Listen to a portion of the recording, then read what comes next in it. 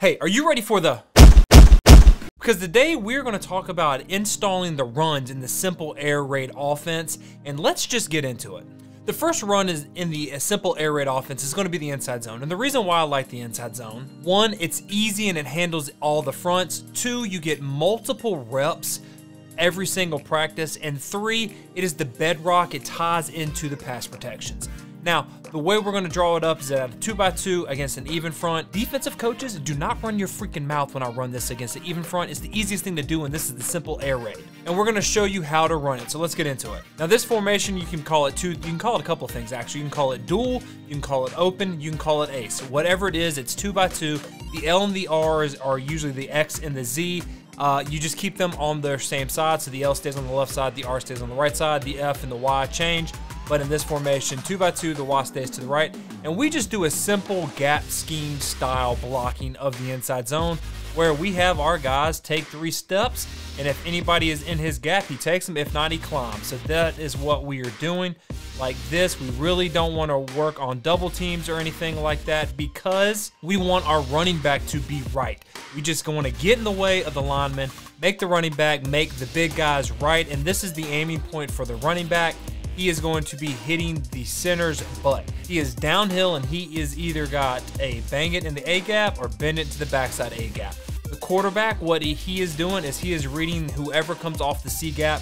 Very important. The C gap, this ties into the next run as well. If this guy crashes up, he hands the ball off. If he crashes down, the quarterback pulls and runs. Now let's get in some film and let me show you what I'm talking about. Real quick, just before anybody asks, the splits from the line are anywhere between 2 to 3 feet. Obviously, I like it wider if you can keep it wider.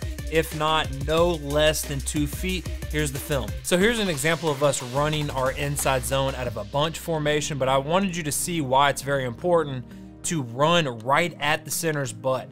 When you run at the center's butt, you can cut it back and then look at all that space. This is why it's very important to make a cutback because that is where the space is. You want to go where the defense is not, and that is where it is. It's in the cutback. It's not bouncing it outside. Now that's very difficult to teach your running back. So later on in another video, I'm going to talk about the drills you need in order to be successful in the inside zone. Now let's get to the second run in the simple air raid offense.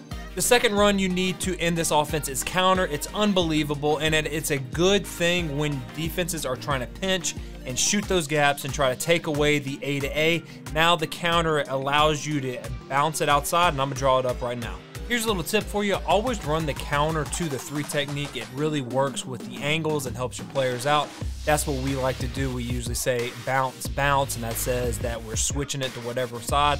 So you're blocking down on the front side, you're pulling the guard, kicking out, pulling the tackle, wrapping him to the first linebacker in the box, and you are reading the end. If the end flies up, then the quarterback hands it. If the end crashes down, the quarterback pulls it and runs. And our aiming point that we tell the running back is the front side A gap or B gap or C gap. This is where we give him the ability to bang, bounce, or get to the outside, and I'm going to show you some film to prove that we actually do this. Here we are again in our 3x1. Don't want you to worry about that. I want you to notice how we are running our counter. We are bouncing the back over, and then what his aiming point is right down the center's butt, that A gap, and see how we all block down, kick out, wrap, and we just hit it straight down the middle for a nice score. It's a very simple play and it really works well. So those are the 2 runs that you need in your offense, especially in the simple air raid offense. And if you want to know how to pass it and what else to install, click this video right here.